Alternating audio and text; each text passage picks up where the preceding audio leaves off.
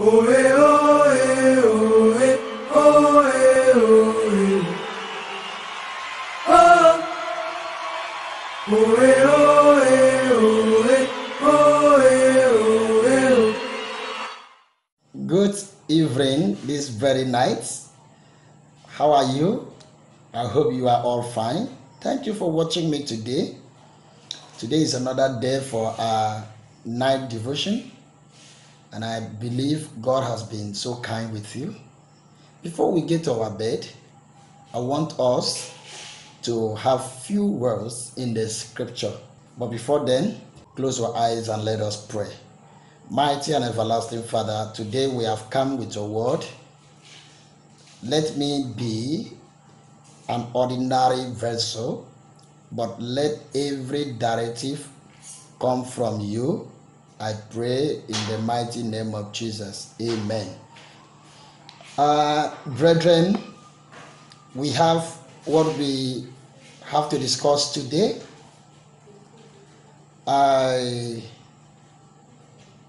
My topic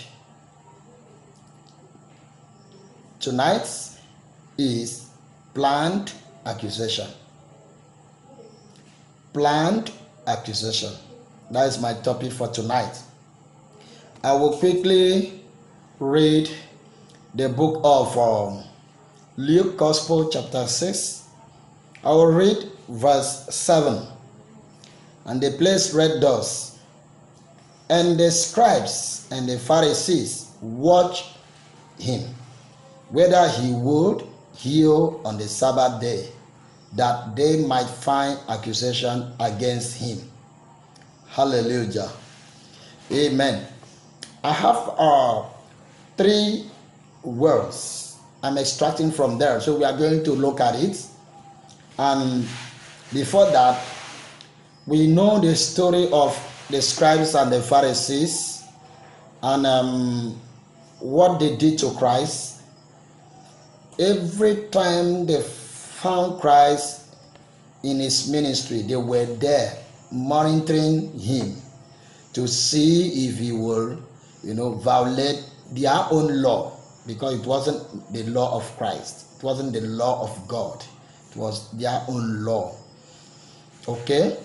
And when they saw him in the temple, and they went and monitored him.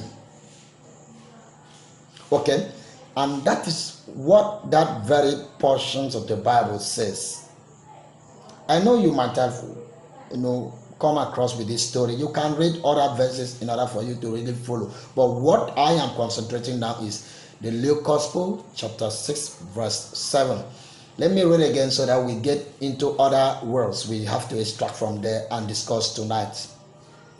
Luke Gospel, chapter 6, verse 7. And the scribes and Pharisees watched him, whether he will heal on the Sabbath day, that they might find accusation against him. So I have three words I'm extracting from there. The first one is watch. The second one is law. And the third one is accusation. So first of all, I'm going to look at watch. When we talk about watch, it could be equally referred as monitoring, depending on the context or the plan behind it. So the Pharisees and the scribes, they were watching over Christ to accuse him. Yes. So their own watch was not ordinary to observe. So they were just monitoring him so that they will raise issue against him.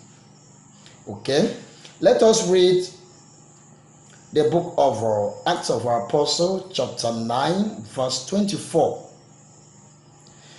But their laying await was known to Paul. And they watched the gates day and night to kill him. You see now, their own watch was to commit havoc. Their own watch was to kill. Their own watch was to accuse. So when they heard about Paul found in a certain place. They watched the gates that Paul will pass through so that they will be able to kill him. So their watch was of evil. Hallelujah. Amen. Okay. So I want to tell you, every eye that watch over you against taking your life, by the power of the Holy Spirit anointed me, and on my tongue I decree and declare that they shall all die in the mighty name of Jesus. Nobody that will watch over you to take your life will succeed. Every fashion formed against your life, the Lord says they should scatter and go to nothing in the mighty name of Jesus. They lay wait because they are aware that Paul was somewhere, and they wait at the gates day and night to see when Paul will pass, so that they will kill him. That is the war. The number 2, law. And this law, I will read the book of Esther, chapter 4, verse 16. But before then, we know what law is. Law enslaved man. Law equally control the characters of the citizens. But there are certain laws against religious people. They may make law against your faith. They may make law against your will. There are some laws that can affect you entirely. There was a law against the children who were the children of God, called the Jews. So we want to read that book of Esther, chapter 4, verse 6. You will know that the law kills. The law make one perish. Because once a law is made, anybody going contrary against the law will be punished.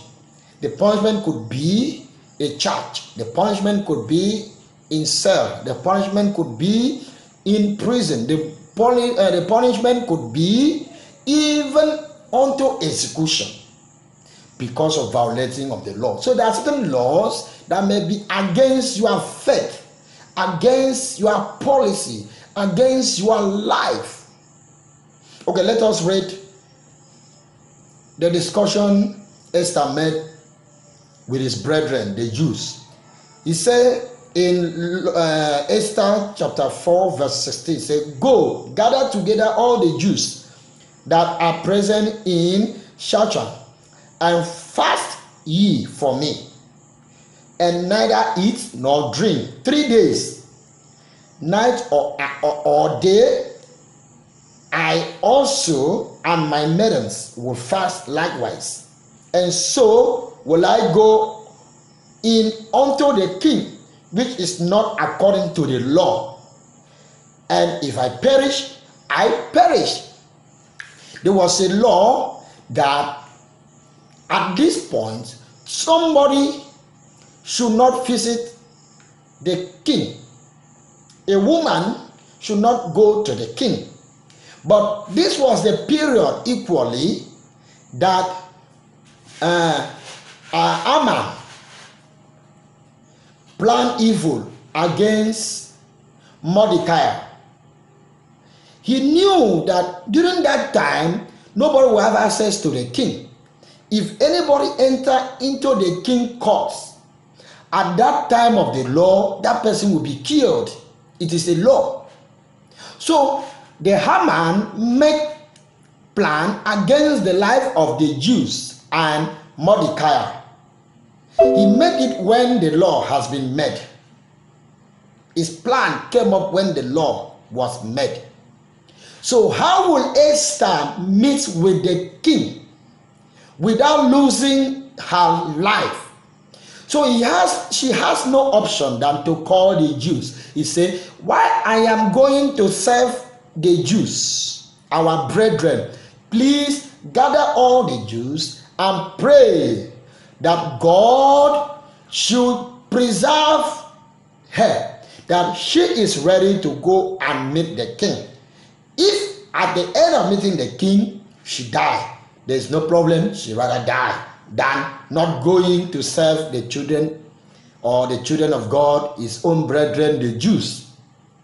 So I want to make a declaration tonight that whosoever make law against your faith, whosoever make law against your willing, whether it is a government law, whether it is a local government law, whether it is a community law, whether it is a secret society law against your life, I say by today, by tonight, every law will be overlooked and all protocol will be broken in the mighty name of Jesus. Believe me, the word of God, that every law against your life, Jesus has cancelled the law, has made you a free person. As Esther took the decision, let me go and see the king. If I perish, I perish. But then if you read the story, Esther had victory because of what? Prayer. Because prayer cancelled every plant of the devil. Don't forget my topic, planned accusation. Planned accusation. Amen. Okay. I will equally look at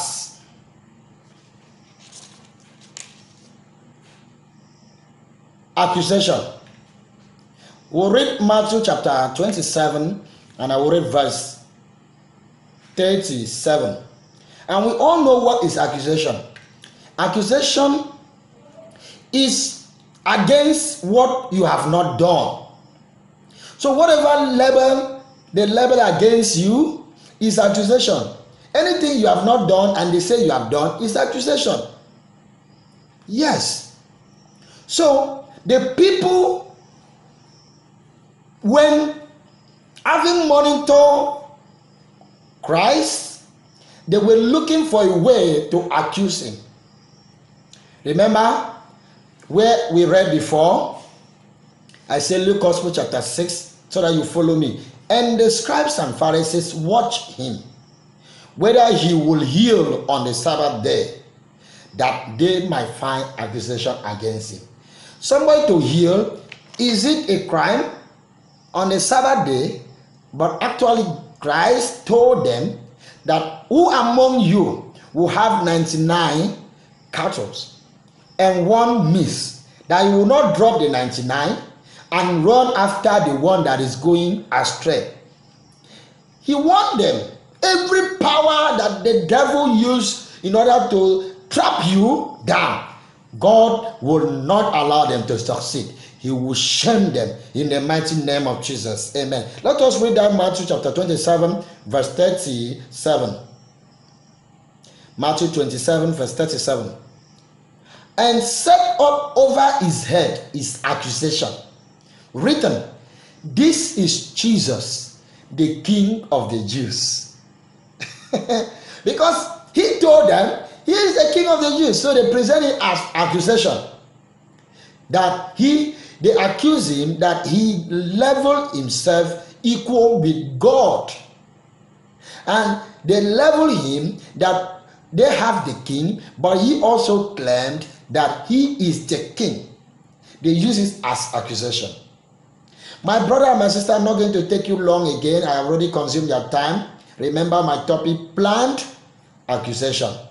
But listen to me.